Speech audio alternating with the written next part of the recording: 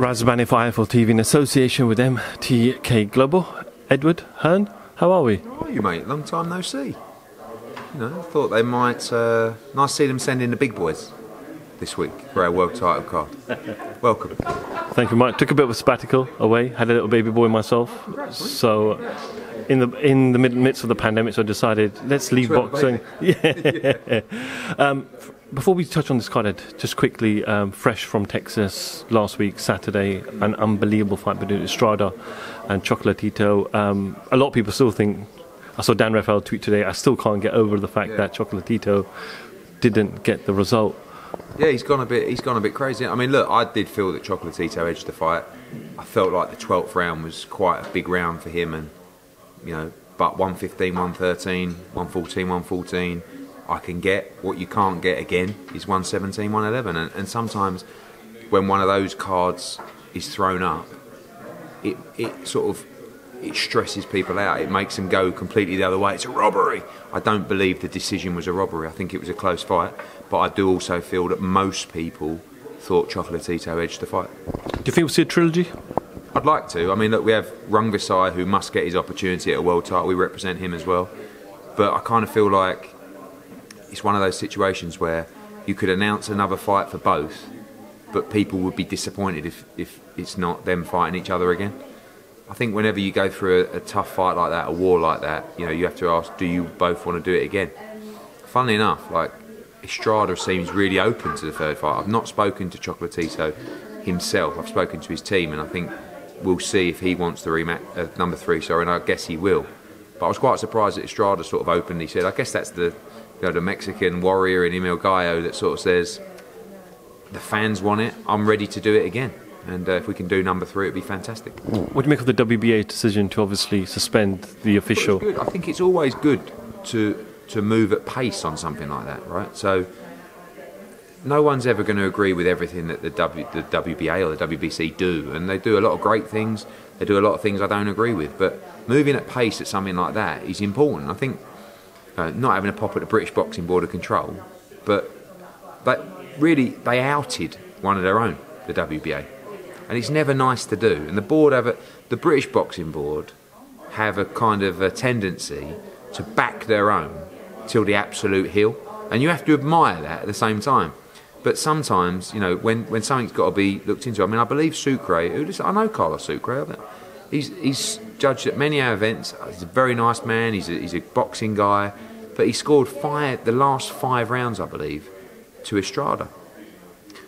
The 12th round was so clear for Chocolatito, you know, and I think the WBA have come out and say we've got to look into it. The problem is it goes back to scoring subjective.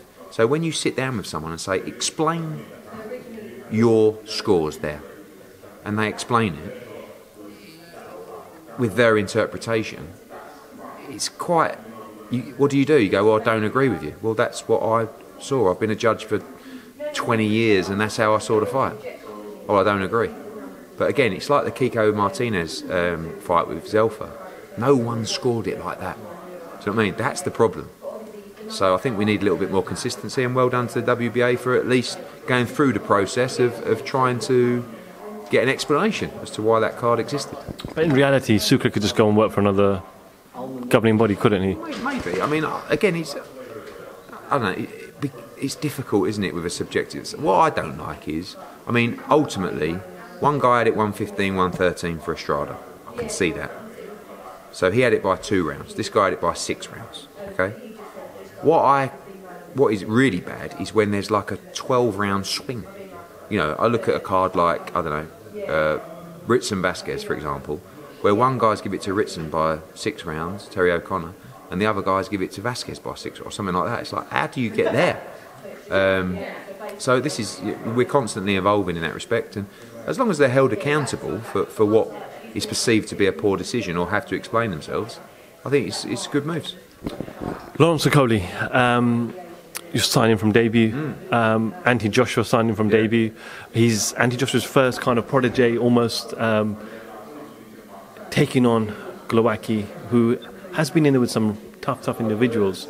But a lot of people have Lawrence favourite for this fight, and rightly so, because of age, not experience, but age and freshness. Freshness is a good word.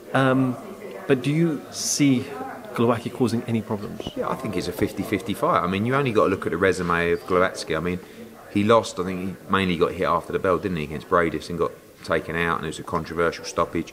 He lost on points to Usyk. You know, he's beaten Marco Huck. Lawrence has never boxed anywhere near those kind of levels. So we're either right or wrong about Lawrence Okolie. He's either the real deal and he could go in there and destroy him and make a major statement, or he could get knocked out. But this is where you find out. You know, it's always a proud moment when you take a fighter from a professional debut to the World Championship. And also a proud moment for Anthony Joshua and 258, because this is their first managed fighter that they could take from the debut to a World Championship. So everybody's behind Lawrence. They seem so confident. I mean, I heard them laughing and joking, and it's a good and a bad thing. You know, I think if I'm Glowacki, I'm looking at this guy thinking, cool, you're full of confidence, or you don't realise what's about to come on Saturday. This is going to be a really tricky fight. Southpaw, experience, can punch. He's got a good chin. You know, this isn't, no disrespect to, you know, some of the other opponents. So this is where we find out, and I'm really excited to find out, and hopefully Britain can have another world champion on Saturday. I know there's been a lot of negative towards us about his style, constantly hugging in the ring, etc., but he has shown major improvements under Shane McGuigan, and his last fight was an echo to that. I think there's two things behind that. Number one is he hits so hard that when people get up close to him, they want to hold on for dear life. Number two, I don't think he had the experience to fight on the inside or work his way out, and I think Shane's been getting him not to hold. And you saw that against Jazuski. I mean, he looked really, really good. His feet were great. You know, up close he was working, and he was going back into range. And I don't think you can afford to just hold against someone like Glowacki. I don't think he will, Lawrence. But Glowacki's a seasoned fighter. You know, he's going to know the tricks, how to work him up close, and I think that's what no one's been able to do. Lawrence is difficult to get hold of. He ties you up, he's strong on the inside, he punches very hard at range, he hits you from awkward angles. But Glowacki's seen it before. He's boxed Usyk. You know, went 12 rounds with Usyk. So this guy, he's boxed at a high level. I don't believe, though, he's experienced the power yet of Okolie, even with Bradis, because I believe Okolie punches harder than Bradis. I think pound for pound, he's very heavy-handed. I spoke to Okolie, and I said to him a little while ago, you said you wanted to become the cruiserweight world champion and then move up. Now with Shane, he's saying he wants you to unify. Now, ideally, in your scenario, what would you like to see him do? We've obviously got that new weight now, bridgerweight, so he could potentially go bridgerweight before heavyweight, or does he stay at cruiserweight after this fight, if successful? Yeah, I think if you win a world title at cruiserweight, you've got to look to unify as quickly as possible. I mean, you've got Gulamarin, you've got Bradis, probably will vacate the other stuff. You've got Makabu, who I actually spoke to earlier on a FaceTime, WBC champion. For me, as long as Lawrence can stay healthy and strong at cruiserweight, pick up the other belts. You know, I do see him inevitably moving to heavyweight in the next 12 months. But we could all be deluded. You know, it could all unfold on Saturday night. And we've seen in there, you know, I've probably got some of the wildest memories in these behind closed door events, because you just never know. It's a strange environment in there, and anything could happen. And he may just be out of his depth, or he may be the real deal, what we believe him to be, and he may make a major statement. Quick word on the undercard. Fowler returns, Cordina returns, Rama Ali's back, Ellie Scotney's back as well. You've got given up Chris Smith. You've given up obviously Cutler and Ray as well. So good little mix of fights. Yeah, it's a really good card. I mean, I think Fowler's got a real tough fight against Forteo. He's IBF number 15, moves really well. Just boxed the IBF number 1, went 12 rounds with him in Vegas. You know, no disrespect to Adam Harper, who I love. You know, this is a massive step up for Fowler in comparison. Brilliant fight with Chris Smith. I think that could be a sleeper on the card. Vasil Duke has been slung in time and time again against Igorov, against Lorena, you know, as a novice. Really tough, can punch. I love these cruiserweights who like to stand and trade. Joe Cordina, tremendous to see him back. He's got a tough fight against Korbanov. And 2 really good female fights as well. Ellie Scottley against Ganglov and Ramla Ali against Beck Conley. It's a tough fight for a second fight out. And Ray against Cutler's a banging fight. That's going to come on Facebook early on in the night. And good to see those smaller hall guys, those ticket sellers, get the opportunity on the big stage. And that's going to be a part of a really big night. Away from the show, I know Coogan spoke to you a couple of days ago, so I'll try not to repeat some of the questions he asked you, but announced yesterday, talk to me about this £2 coin in Gibraltar. Yeah. It didn't look too much like Dylan White, in fact. Yeah, no, it's, I think it's an honour, really. You know, this event's been really difficult to stage in a short time period. Dillian Whyte really wanted fans. He was stuck in Portugal as well because of the travel restrictions. So we made the move. We're still, we've got a big task ahead going into next week. But Gibraltar are really excited about it. We'll have 500 fans back in there as well. And they've produced a commemorative £2 coin that will be with us forever. So it's big for Dillian Whyte. You've got your face on a bit of currency. He's up there with the Queen, isn't he? So massive fight next week. Massive. Nervous, excited, it's just absolute must-win for Dillian Whyte, and looking forward to getting out to Gibraltar for the event. Is it true that you're going to be staying on a yacht? No. Oh, Sunborn yacht. Yeah, but you made it sound like it's like, some kind of private 80, 90 metre yacht. It's a hotel. It's a hotel on a yacht, yes. basically. Yeah, but it's not like a private yacht. It's more of a cruise liner, I guess. Something completely different. Yeah, it's going to be a wild week. AJ Fury, I know you've talked a lot about the fight. There's this stipulation that things have to get sorted in the next 28 days. But the world is still sceptical about this fight even taking place this summer. I know you've come out and said some things that, we are planning for the summer. But is there a chance that this fight may just fall in the winter? I don't think so. I mean, look, it all depends on how happy the fighters are.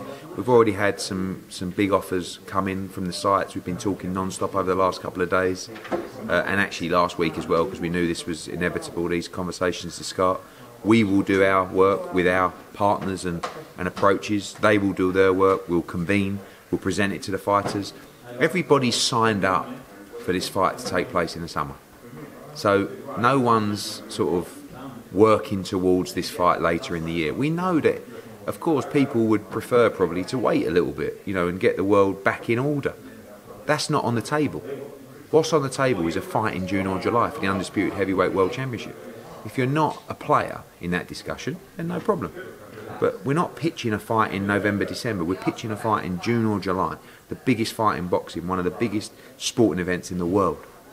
So that's what we're working towards. And, we're not going to be short of offers, but the world has changed slightly to where it was, but again, that's, we've faced that for the last year and a half, and we've overcome it. So, looking forward to getting it tied up and give everybody the date and the news that they want. I'm sure there'll be, hurdles to overcome. We've been overcoming hurdles for the last 2 months, but as I said to Coogan, we wanted to let people know of the progress that's being made. It's not about keeping things a secret, and one of the things that we've always done is been transparent and interactive with the fans. I want them to be part of the journey in the process. And if I'm going to open my mouth and speak to you and Coogan all the time, I'd rather just tell the truth and let you know about the progress, the good news. I mean, don't we think it's tremendous news that all of Team Fury and all of Team AJ have signed for this fight to go ahead? But it's like you live in such a pessimistic, half-empty, glass-empty world of, this has got to happen and that won't happen. Why not go, fucking tremendous news, now crack on and seal the deal, get this over the line? That's my mentality, and that's what I'm looking to deliver. Wasn't the plan always that once it is sealed and deal, then the announcement we've said that will get made? Yeah. But there still looks like there's some serious obstacles to come across, so shouldn't... Not really. People keep talking about these obstacles. I mean, the obstacle is deciding where we want to go. So, the only obstacles really are how much money is going to be offered and generated. And we know we've had financial offers. So we know it's, for both guys, this fight is huge in comparison to all the other options for them. And, I'm not saying the money's not a consideration for AJ, but this is the fight he wants. Right? So he trusts us to go out with 258 and his team to do the right deal in the right territory. But ultimately, as he said to me last night, I'll do this in your garden. I want to fight him. I want those belts. This is bigger than just who's going to pay the most money for AJ. Now, I appreciate for Fury, maybe it's different, and he's entitled to do that. So we'll present the best opportunities for both guys. But this is the fight we all want. This is the fight boxing needs. And we will be doing everything we can to get it done as quickly as possible. Like you said, we are in a pandemic and a double-dip recession at the same time. So if you did delay, would there be more money on the table towards the end of the year? Possibly. But that's not on the table at the moment. But would Fury still want to fight Joshua at the end of the year? Because otherwise you might have to wait. You know, maybe both guys end up having interim rights. And the other important point is, if we don't do this fight next, it's very unlikely to be undisputed. The value of the fight changes to sites because many people want to stage this fight because it's the undisputed heavyweight world championship. AJ wants this fight because it's the undisputed heavyweight world championship. We spend a lifetime in boxing waiting, don't we, for the perfect moment. And as they say, don't wait for the perfect moment, take the moment and make it perfect. How confident are you that this fight does take place June or July? Because June is 10 weeks away, so I'm guessing that's out of play. July, it doesn't. The aim is to do these 2 fights this year. You know, end of June, early July, end of July. That's okay, as long as we can do the second fight this year, because that's the schedule we want to provide to our man. We know Saudi's probably the front runner because it's been tried and tested, and it'll be risky to go into a brand new territory for the biggest fight in the world. But what about the weather? It's all right. The event will be inside. It's going to be very hot. 45 degrees? Yeah, we've had approaches from 4 different countries in the Middle East now. We had a completely bizarre approach yesterday, which I might share with you one day. We might end up going there. We've got other people trying to reach out to us to get in. This is up there as one of the biggest sporting events of the year. So we're not going to be short of options and offers. Of course, we want the fighters will want and the teams will want to maximise the revenue for the fight and make it happen. So Saudi, of course, very interested, have told us repeatedly and have told Anthony Joshua they want this fight, and those conversations are ongoing. So until this fight isn't actually signed and sealed, does that mean Usyk-Joyce is still hanging in the balance because... No, look, our fight is signed. You know, what we've got to give to everybody is the date and the venue. The WBO have approved the fight, the fight's been signed, and Usyk and Joyce has been approved and ordered for the interim world title. So I'm sure that will go ahead, we will go ahead, and the winner of our first fight has to fight the winner of their fight. And if they don't, the winner of that fight, the interim world heavyweight champion, will probably be crowned world heavyweight champion. You see Usyk's tweet yesterday? Yeah, I did, yeah. I don't know if he put it out or what, you know. I think the big issue at the moment is the splits, you know, the argument over the splits in the purse bid. I think 80-20 is a split that's been discussed because they take the previous purses and put them in comparison to what, and obviously Usyk's been making a lot more money than Joe Joyce, so that's where, and there'll probably be arguments backwards and forwards, but I see that fight going to purse bid. You know, I think Usyk, my conversations with Usyk is he wants to do the fight in Kiev. And I would love to do a fight in Kiev for Usyk. I've always wanted to do that. Joe, of course, will want the fight in the UK, but Joe will be happy to go to Kiev. I mean, you know, I just think that fight should move at speed now because it seems to be more delayed than Joshua and Fury. Canelo, Billy Joe, venue sorted. I think you said Friday this week. We'll be announcing on Friday the venue. You know, it's been well documented. It's really between Vegas and Dallas. Dallas, you know, spoke to Jerry Jones and the team there at the Dallas Cowboys in the AT&T Stadium. 70,000 will be allowed on May the 8th, which just, you know, made me fall in love, to be honest with you. It's been amazing doing the Canelo fights, but we're having to do it in front of 15,000. 70,000 in Dallas would be incredible, but Vegas is opening up. And I love doing shows in Vegas. So we'll make a decision. Ultimately, Canelo will make that decision. And that'll be, he'll announce that on Friday, and then we can give you all the venue for Billy Joe and Canelo. Canelo said some very generous words about you a couple of days ago in an interview where he called you the best promoter in the world. I saw Devin Haney tweet about 10 days ago. All he wrote was Eddie Hearn is the best promoter in the world. Why is that, Eddie Hearn? Obviously pay him well, don't I? No, I think that for Canelo, you know, a lot of his comments are around attention to detail. You know, the way that we do things, the way that we position the show, the way that we position his brand, you know, the entertainment. I was baffled when Canelo told me that he's never had a decent ring walk. You know, this is like arguably the biggest star in the sport, by far the biggest star in America and Mexico. And you know, when we gave him a great ring walk, he was like a young kid fighter. You know, like his enthusiasm for it was amazing. Then we switched it up a notch in Miami with J Balvin and you know, probably the 2 easiest people that I deal with are Canelo and Anthony Joshua, and they're the 2 biggest stars in the sport. And we're really transparent in what we do. We never let people down. We never break promises. We always deliver what we say we're going to deliver. And when, you know, I always say that it's great to have a close relationship with a fighter because you've always got their back. You'll never let them down. And when you hear fighters talk about you like that, it makes you want to push even more. So maybe it's just Canelo trying to get me to work even harder for him. But, you know, it's I feel blessed to have the two biggest stars in the sport, in AJ and Canelo. I mean, it puts us in a tremendous position. We don't take it for granted. We'll do a tremendous job for them. And it's always difficult when you've got two fighters in a fight. You know, you've got Canelo, you've got Billy Joe. We had Canelo, we had Callum Smith. And, he's a Canelo fanboy now. And ultimately, I'm trying to give our fighters the biggest opportunities in boxing. You know, I delivered it for Callum Smith. I've delivered it for Billy Joe. And aligning myself with Canelo is tremendous news for our other talent around that weight class because it's going to mean they're going to get the opportunities to fight him as well. So at the moment, my relationship with Eddie Reynoso and Canelo Alvarez is fantastic. I've got such massive plans for them internationally, you know, but at the same time, you know, you can't help wanting Billy Joe to put in a great performance on May the 8th as well. So the opportunity's there for Billy, and whoever wins has a huge future. And hopefully we can continue working with Canelo Alvarez for a long time. Eddie, I spoke to you a number of years ago, just around the launch of DAZN, when you started to sign fighters, and you found it difficult to reach out to certain fighters because you felt managers and promoters were blocking them from speaking to you. But do you feel, from a personal level, like self-satisfaction now that you are working now with Canelo Alvarez, and he's clearly said, I want to work with him as long as I potentially can. So do you feel yourself personally? I think you just got to trust the process, haven't you? You know, I think if you believe in yourself, you believe you'll get there. And America's been a bumpy ride for us, you know, not just being blocked, as you said, but then the pandemic. And now we emerge in a fantastic position.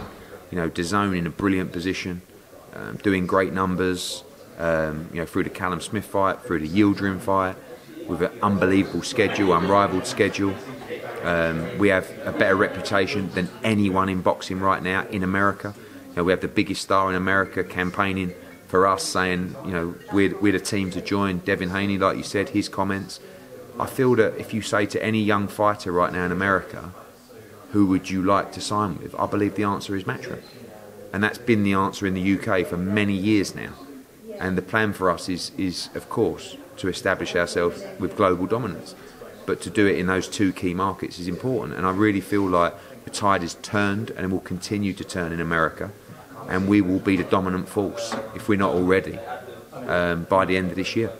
And I'm excited by the relationships we have with the fighters, the schedule that we're putting on with DAZN, and the opportunities that are in front of us.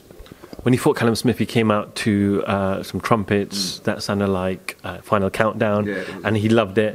What you did against Yildirim was amazing.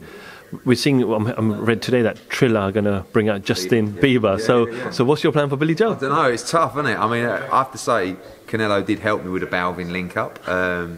And I think that you've got to keep, you know, pushing the boundaries, haven't you? And people are expecting a wild entrance from Canelo Alvarez, and we'll deliver it on May the 8th. It's going to be a huge show. If he can bring back 70,000 fans at Dallas, it's going to be a major moment for the sport, and we'll put on a show Cinco de Mayo weekend. I mean, I'm going to be promoting Cinco de Mayo weekend, Canelo Alvarez, Billy Joe in a unification match. It's a massive fight, and I'm chuffed to bits, and we'll make sure we give you a show you won't forget. Absolutely. Ed, I know you got to go and there's a lot of people waiting, but some quick fire questions and then you can just rumble them off. Chisora, Parker, May 1st, any updates? Yeah, we're pretty much there on that. We'll make an announcement tomorrow evening regarding our May the 1st show. It's a fantastic show. We'll announce 4 fights already made for that card. Eubank? Quite possibly. Andrade Williams announced for Florida? Yes, April the 17th, back in Miami. Great fight. I mean, I think the Americans appreciate that fight, but they don't know enough about Liam Williams. I think the Brits know that's a real intriguing matchup. Haney Loma. They obviously had some beef on Twitter. Looks like obviously Haney's going towards Linares, but that Lomachenko fight, can that potentially... Yeah, I mean, I think, you know, look, Loma's with ESPN. He said, you've either got to work it out with Bob or wait for me to end my contract with Top Rank, or for that to expire. And Bob ain't going to be letting that fight happen anytime soon. So listen, looks like Linares for Haney will announce that soon, and then after that, who knows with Lomachenko.